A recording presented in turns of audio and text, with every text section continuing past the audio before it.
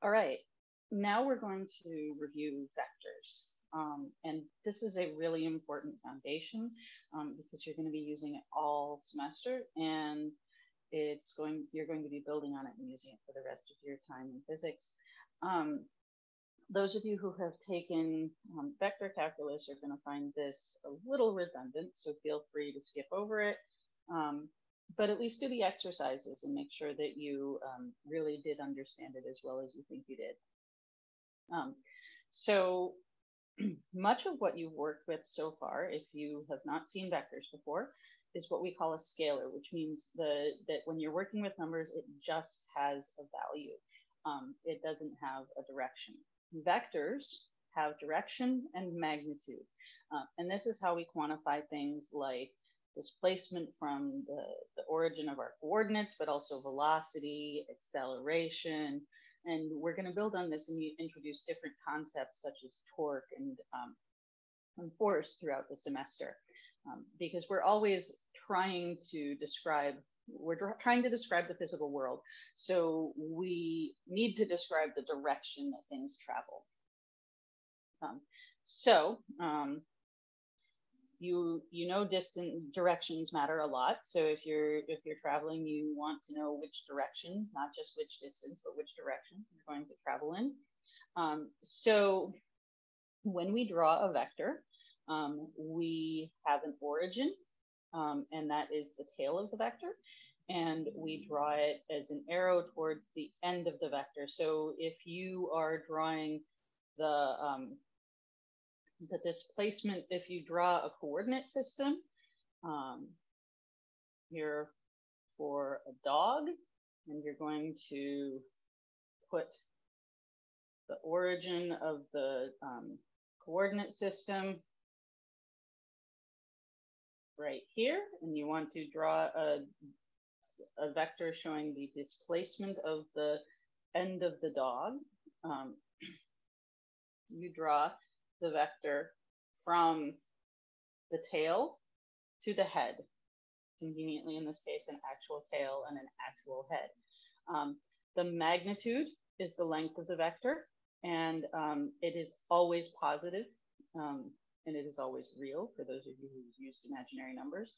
And then there's a length, a direction, and there's different ways we can quantify the direction, and we're going to talk about that a little later.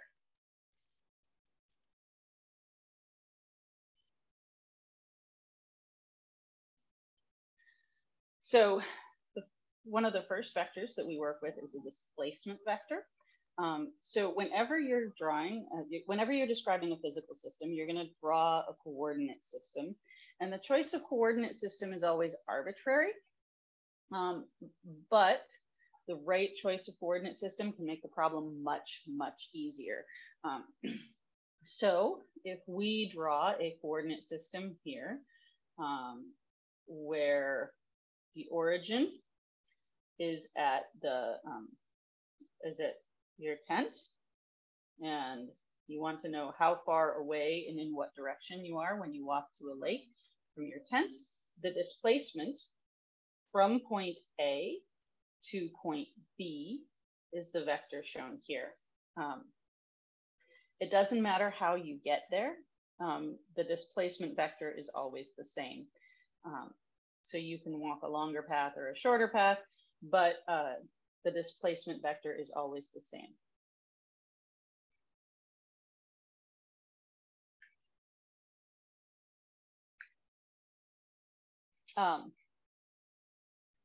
And now this is nitty-gritty details. There are times when we will ask you to draw vectors to scale. And there are many times when actually, if you're not asked to draw it to scale, don't bother. Your main goal is to get the direction roughly right, because you draw pictures and physics problems to help you solve the problem, to help you see the problem. But sometimes you need to draw vectors to scale, and then you should probably use a ruler. All right, the displacement vector, we already talked about it a little bit. Displacement vectors are the distance and direction between two different points, such as points on a map. So here you can see a few different displacement vectors. So if you go on a fishing trip while you're camping, if I went on a fishing trip while I were camping, the fish would be perfectly safe. I'm terrible at fishing.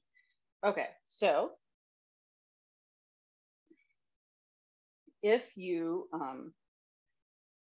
at any given, so let's say you go to, you walk from your tent to point C, and then, which is part of the way between point A and point B.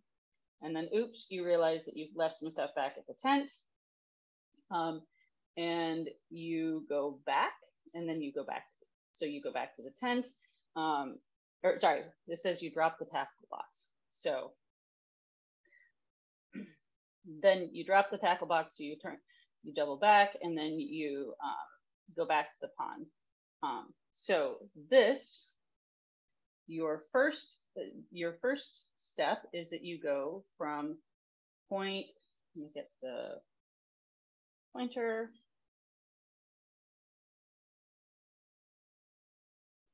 All right, your first step is that you go from point A to point C. So your displacement vector is this red vector right here when you stopped at C. And then when you double back and go to point D, because you dropped the tackle box, your displacement vector is this purple vector. And then when you go to the pond, then your displacement vector from the tent is this blue vector. You can also define a displacement vector, which is the displacement between spot D and spot B, how much further you would have to walk when you're at spot D. And then you return, and your displacement vector is going to be 0 because you're back at the origin. And note that the displacement vector is always defined by how far you are from the origin. It is not defined by how you got there. Doesn't matter how you got there.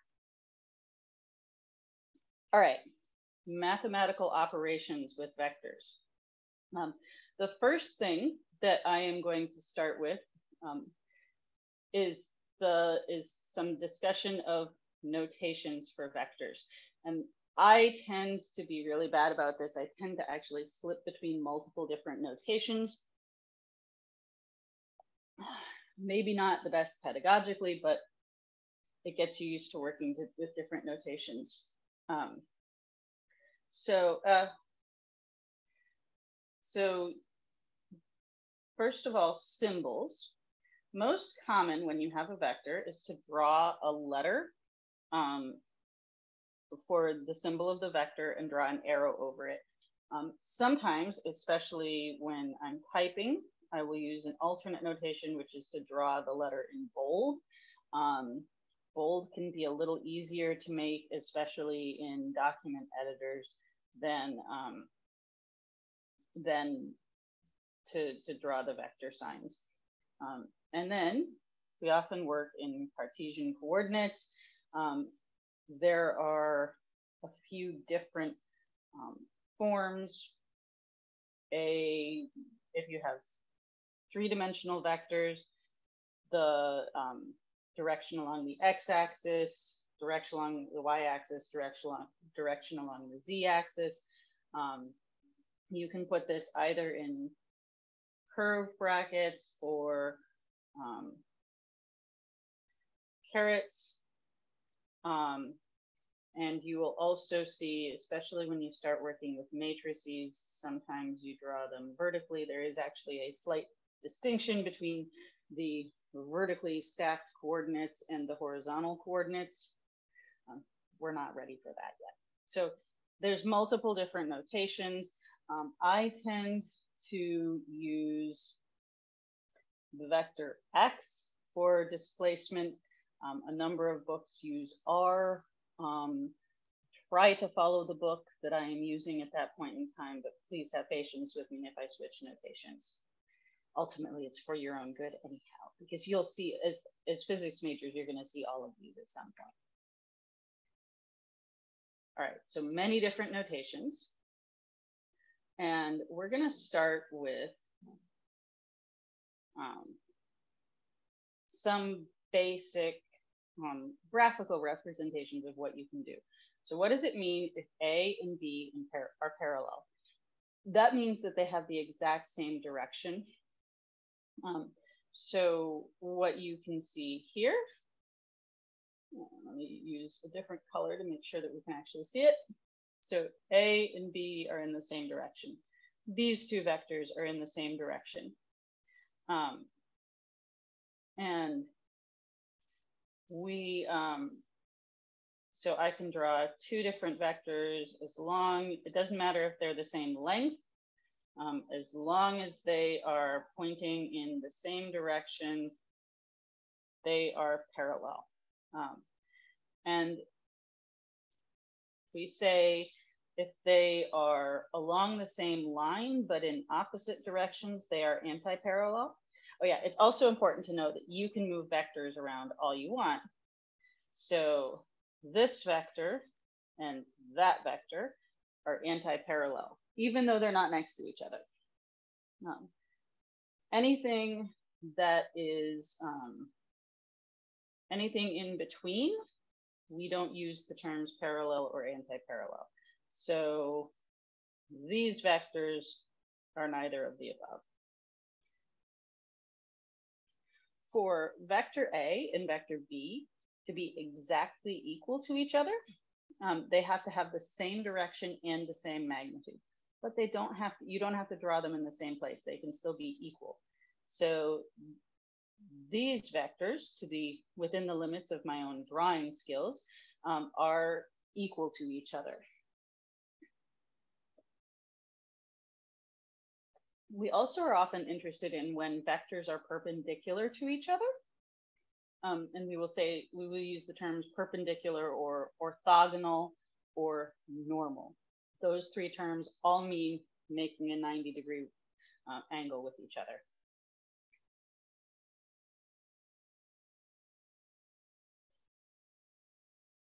All right, you can multiply vectors by a scalar.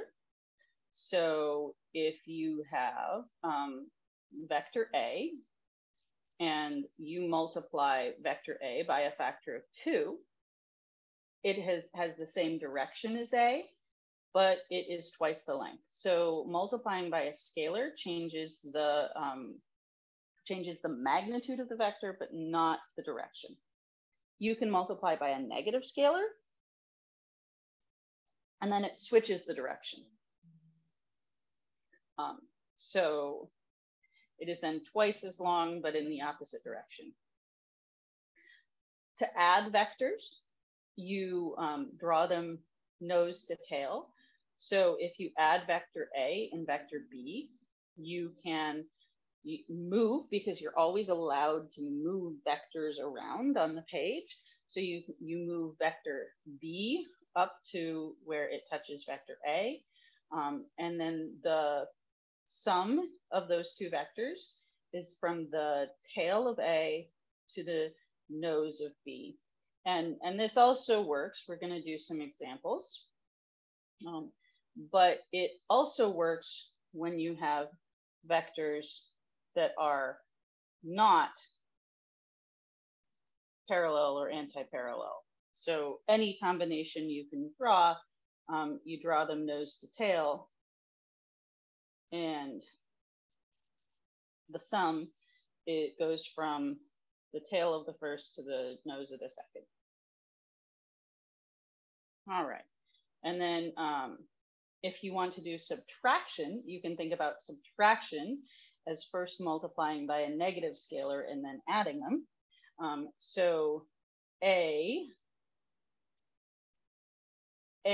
minus B, you basically are just going to flip B around. And now to add them, you actually, I think I don't like this drawing that much, you actually would want to draw B. Oh, all of the little things you have to click and zoom. You would actually want to draw B from the tail of A on. So the sum is going to be the difference right there. I haven't drawn it to scale, but close enough. Okay, vector addition. As I said earlier, vector addition means that you draw things from, you rearrange the vectors and you draw them from tail to head. So here we're going to move vector A over here. We're going to do A plus B plus C plus D. Or actually, this one is D plus A. It's the sum of A through D. So you can see that D is just moved around. C is just moved around, and B is just moved around. If we're adding them, it actually doesn't matter which order they go in, as long as you draw them all head to tail. So the sum of all of these vectors is going to be a vector R. And here you can solve these things graphically. It's a little bit of a pain. I do have a couple of homework problems I like to assign just to make you do it once or twice. And this is showing what you would do if you did negative 3b plus a plus c. And those are also the vectors. Those are not the same vectors as before. So you would just draw head to tail over and over and over again. If you have to do this graphically, then you probably need a protractor because you want to make sure that you're doing it meticulously. One of the things that you're trying to build up, though, is some intuition. Intuition really comes from experience, from having done a lot of vector addition. You want to get a feel for whether or not something is right, because often when we get into physics problems, you're working in such gory detail on the math that it can be that you can be just slogging ahead, get a wrong answer. You want to have some sense of whether or not your answer is roughly right. So these graphical methods are a bit of a pain, but it's really useful to be able to work on visualizing what should happen so that you can get some gut check to see if your answer is right. All right, the parallelogram rule. I don't necessarily like calling it the parallelogram rule because it makes it sound like it's big and fancy. It's not. It's just a way to think about drawing these things. So if you're adding two vectors, A and B, you can rearrange them so that they have their tails in the same spot. And then you draw a parallelogram. And when you're adding them, the sum is in the direction, is in the diagonal of the parallelogram. And if you are subtracting them, then it goes from, then you draw along the diagonal. Nothing particularly fancy. That's all the parallelogram rule is. Okay, so here, these two, we add them, and their sum is the diagonal of the parallelogram. Now we add them, or we take the difference, A minus B, and we go from the nose of B to the nose of A. That's all the parallelogram rule is. You also can just, when you're more comfortable with the math, you can just do it mathematically. Or remember that the parallelogram rule means that you have to draw some diagonals across the parallelogram and then do a little bit of sanity check to figure out which direction it is. All right, I think we'll skip this one, which is an example of how you can draw the, you drive from Tallahassee through Jacksonville, Daytona Beach, Orlando, Tampa, and then to Gainesville, and you can use the parallelogram rule to just figure out where you, successively multiple times to figure out where you end up.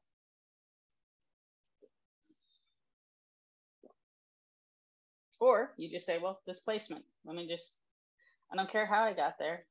If I know I'm now in Jacksonville, I can just look at the displacement. All right, Cartesian coordinates. We will spend much of the time this semester working in Cartesian coordinates because they're, you have to start with Cartesian coordinates. They're the easiest. When you get, there will be some times when we will work in polar or spherical polar coordinates later in the semester, but mostly we're going to be working in Cartesian coordinates.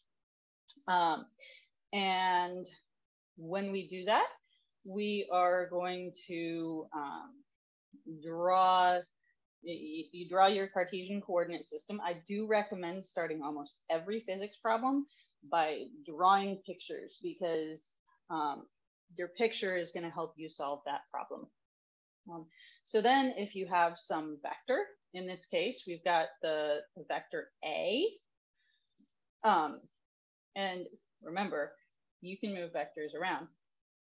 We've got this coordinate system. So if we want to draw how long A is, you can do the projection, which means that, that you are actually going to look at, if you want to do it mathematically, you can define an angle theta here. And you look at the projection on the x-axis. So that x component is called AX.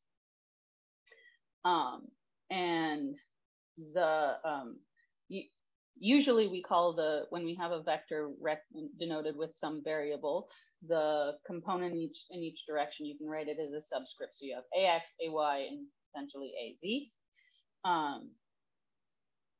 And you can get the Y component. Now in this case, AX is going to equal the magnitude of A times cosine of theta. You guys are going to be doing a lot of breaking vectors into their components. You can also use trigonometry to figure out that AY is equal to the magnitude of A sine theta. You are going to be breaking a lot of vectors into coordinates like that.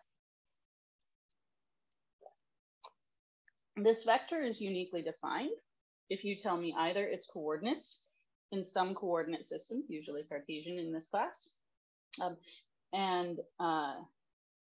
or if you give me the magnitude and the direction, usually in that angle theta.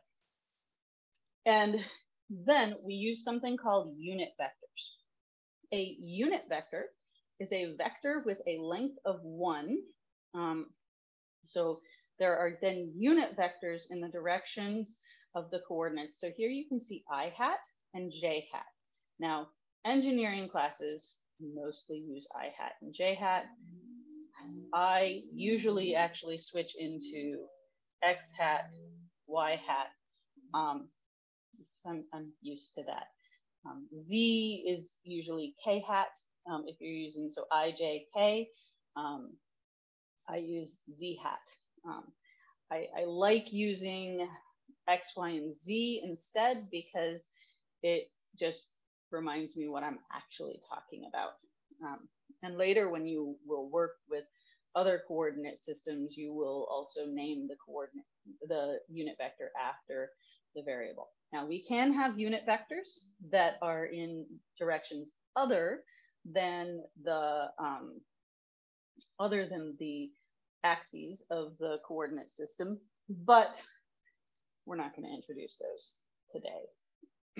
Okay, so then here we can talk about another way that you can write the vector.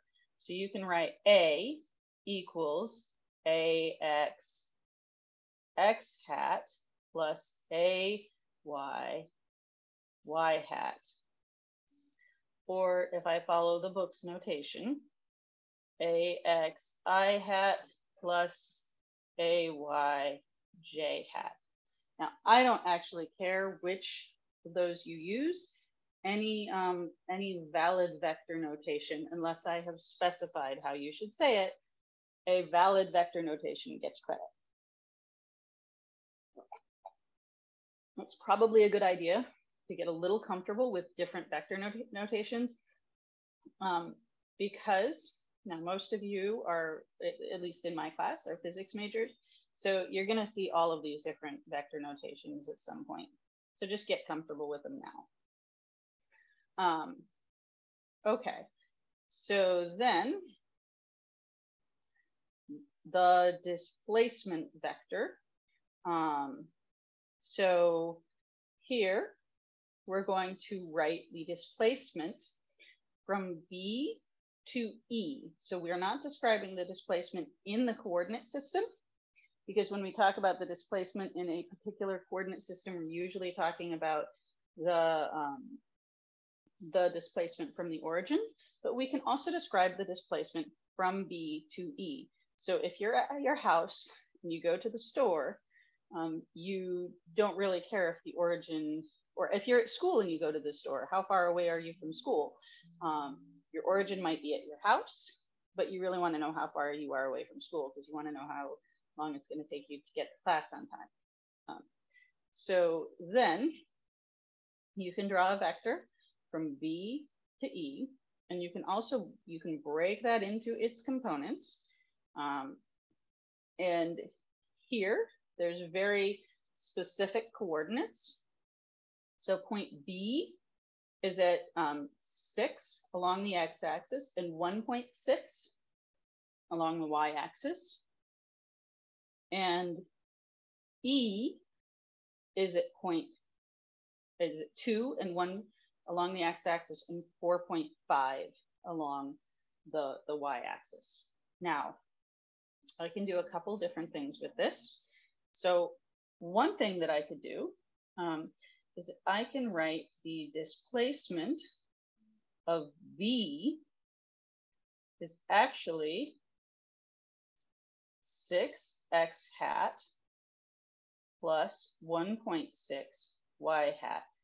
And the displacement of E, and I used an uppercase, let me just change that to a lowercase.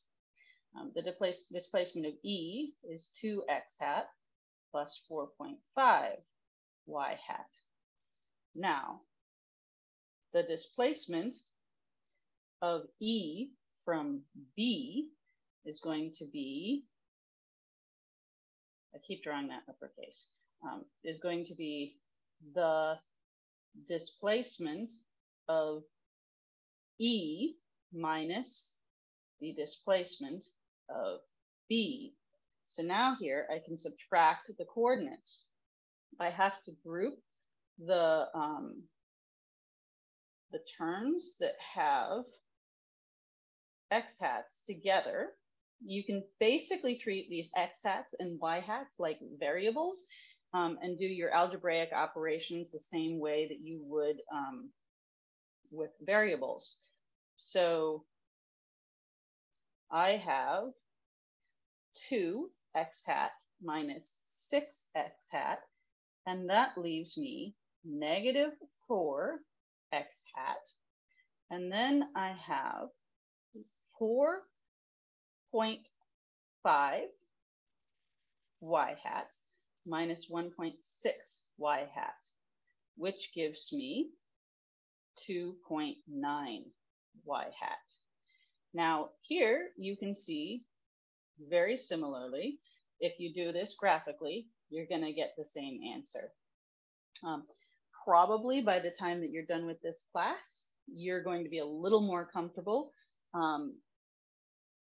doing it this way than to do it graphically. It also can be a little easier because you don't have to draw everything.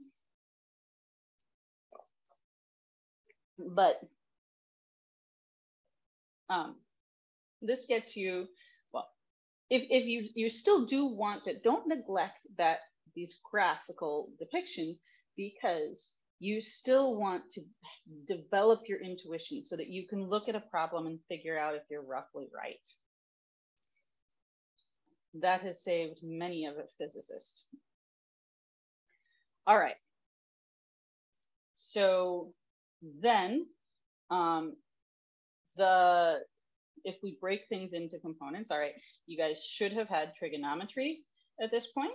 So this shouldn't be entirely new.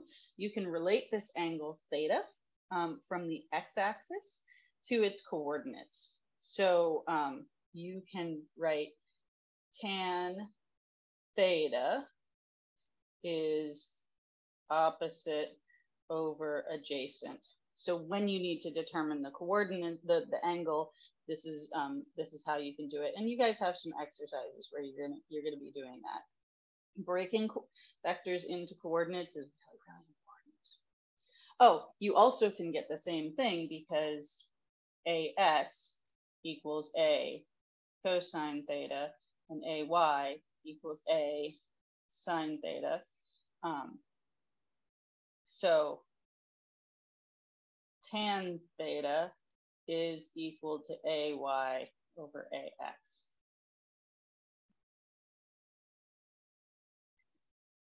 All of that stuff that you might be a little rusty from in trigonometry, you're gonna remember it. At the end of the semester, you're gonna know trigonometry better than you ever wanted to. And then you're still gonna wish you knew it a little better, because some of those hairy problems are a lot easier if you remember your trig. Okay, so scalar components can be positive or negative. They're always giving you the direction from the origin. And this is just saying, okay, well, if you have a negative x component, then it's going to point, then your x component is there. You can also, your vector A is the sum of its x component and its y component. So here you can see that these are a whole bunch of different parallelogram rules applied to each of the different coordinates. So if you have negative x components, you're just flipping the direction. And if both components are negative, then you end up over here. If you get the basic principles behind coordinates, that's probably just a straightforward extension. All right, we also often extend this to 3 dimensions, and we're going to be doing that a little bit later. So as I said, there will be I hat, J hat, and K hat, or in my preferred notation, X hat, Y hat, and Z hat. And then the order actually matters. So if you, we're going to do cross products a little bit later, but it matters that if this is X and this is Y, Z is upright. This is what's called a right-handed coordinate system. In physics, we basically always work with right-handed coordinate systems by convention.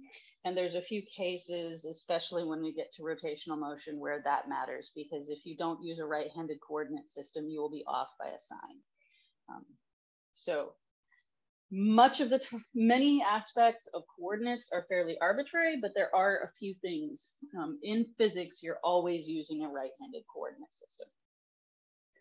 Okay, so then if the extension for vectors to a 3D coordinate system, you just also add that Z coordinate, and now you have this vector in 3D.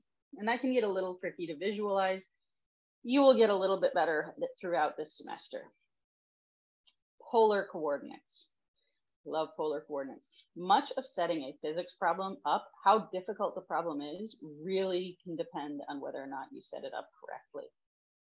So if you have something that is rotationally symmetric, what I mean is that it looks like a circle in every direction you look, it all looks the same, you probably want to use polar coordinates.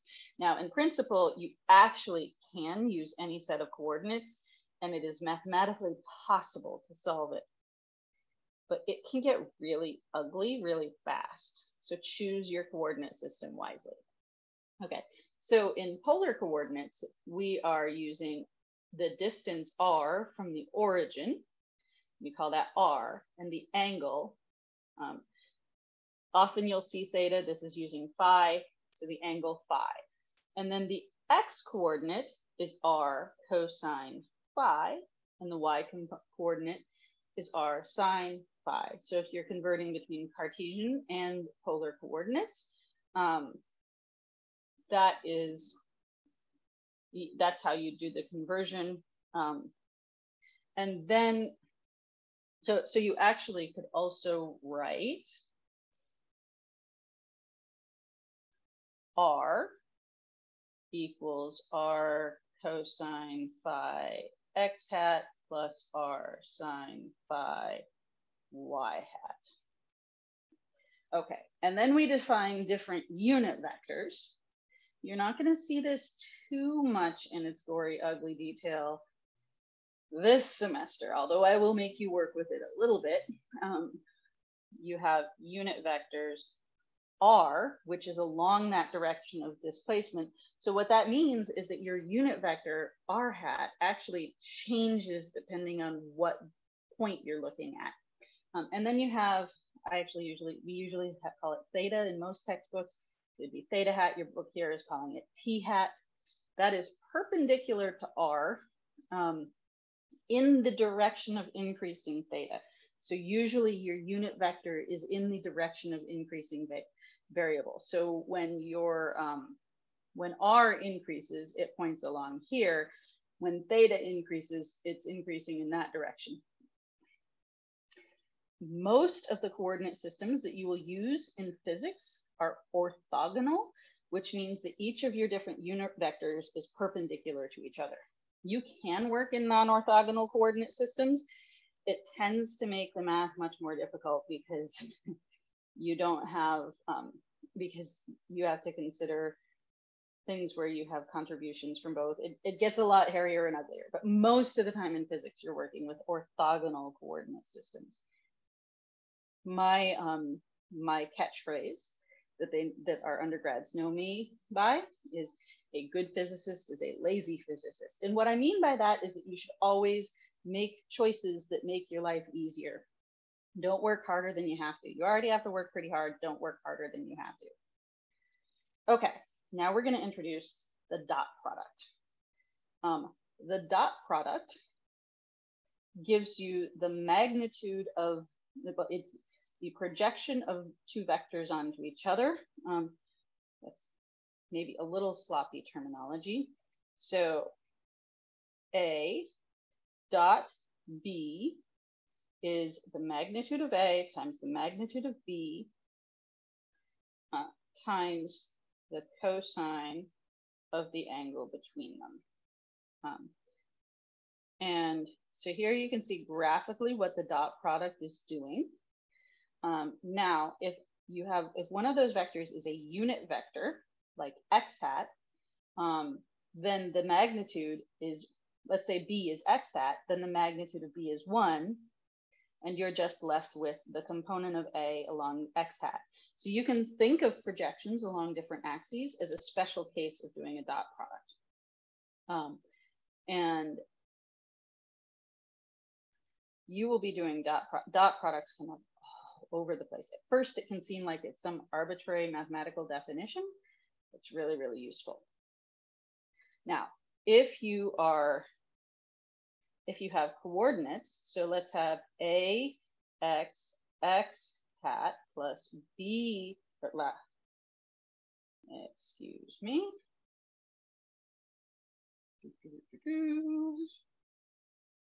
AX, X hat plus AY, Y hat dotted with BX, X hat plus BY, Y hat. Then you just multiply the components together. So the X components go together and the y components go together. And this is ax bx plus ay by.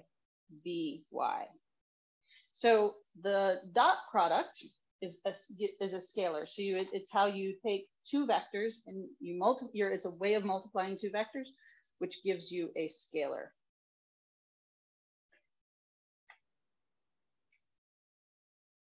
The cross product, we're going to end up using cross products a lot this semester. The cross product is a little bit tricky. There's a few different forms of right-hand rules, and I have a preferred one. Line your fingers up with A so that your palm is, here's the tail of A, here's the nose of A, and you're going to put your palm towards B and you rotate your palm towards B, and the cross product is the direction of your thumb. That's my favorite one. I want you to do this over and over. A and B here. Line your palm up with A so that the beginning is at the tail and your fingertips are at the nose. Rotate it towards B and it points in the direction of the cross product. So the cross product is always perpendicular to both vectors. And if you get it wrong, you're off by a sign. And if you use your left hand instead of your right hand, you're going to get it off by a sign too. So I am going to make you do this a lot. If you're in my class, I'm going to make you do the cross product a lot, cross product dance. And I insist that you stand up and actually physically do it, because actually you may look ridiculous, you may feel ridiculous, but your body remembers things when you physically do them, and you're going to remember it a lot better if you physically do it. So you must endure this exercise. You will have to physically do cross products. And I do recommend that you do this while you're studying at home. You can also make a simple memetic, a simple device. You just tape 3 pencils together. And that will also help you with homework, especially if you have trouble visualizing some of these things.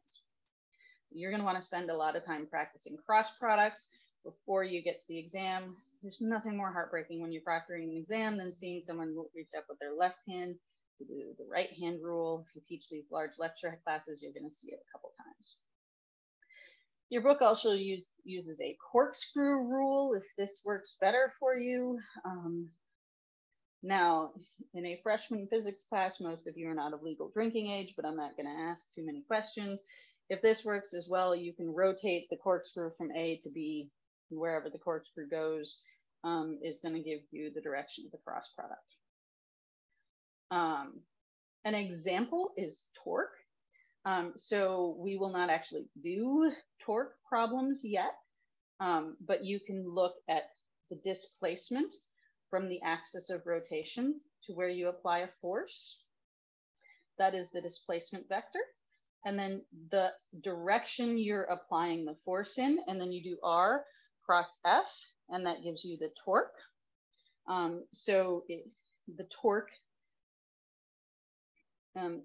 The torque vector is useful in calculating where things are going to rotate.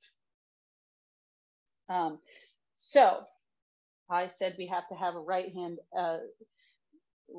axis. So how do you figure out how that is? X hat cross Y hat cross Z hat, or X hat cross Y hat should equal Z hat. So take your palm, line it up with X hat, rotate it towards Y hat, and you get Z hat. That should always be the case. And there is a cyclic nature in this. So X hat cross Y hat equals, X hat cross Y hat equals Z hat. Y hat cross Z hat equals X hat, and Z hat cross X hat equals Y hat. So if they are in order, you will get a positive sign. If they are not in order, you will get a negative sign. And that's also how you can check that your coordinate system is actually right-handed. You're going to be drawing pictures at the start of most of your problems. Make sure you draw a right-handed coordinate system if you have a 3D problem, because if you draw a left-handed coordinate system, everything is going to be off by a sign. Okay. And with that, we will wrap up vectors. I didn't go through the notation for how you actually mathematically do cross products. Maybe I should do that really quick before we end. So the way we usually denote cross products, if I have AX, let me actually use here, I'll use this pretty empty page.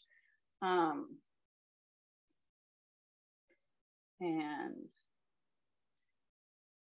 A cross B. If you guys have used matrices before, this is going to look a little bit familiar because it looks like the determinant of a matrix. If that doesn't make sense to you, don't worry. You'll learn it eventually. And you draw AX, AY, AZ, BX, BY, BZ, X hat, Y hat, Z hat. And then we are going to take the top row, X hat, and then you cross out the column and the row that it's in, and write another little matrix out of what's left. A, Y, A, Z, B, Y, B, Z. I want to erase that little line.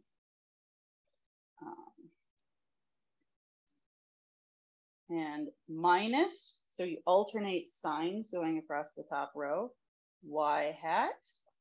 And then if you cross out the row that's in, you're left with A, X, B, X, A, Z, B, Z, and then plus Z hat. And then what's left is A, X, B, X, A, Y, B, Y. And then that you're expanding these submatrices. That's the terminology used. Don't worry if it doesn't make sense. We'll beat it into you. The beatings will continue until morale improves, right?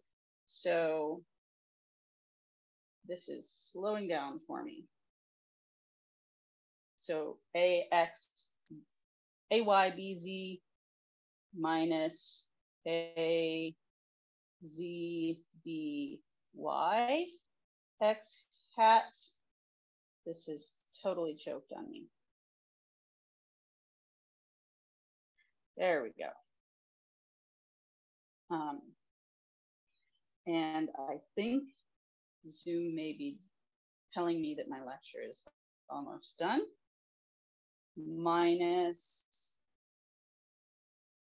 A, Y, B, Z minus A, Z, B, X, Y hat. I can't see it while I'm drawing, so bear with me. I think it will appear. Plus A, X, B, Y minus A, Y, B, X, Z hat.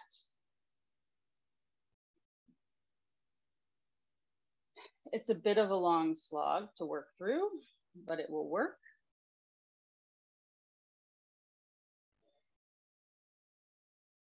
And I think those equations did not end up writing on the screen.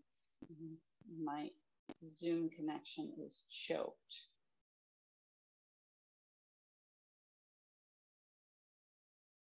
So unfortunately, I'm going to have to say follow the textbook.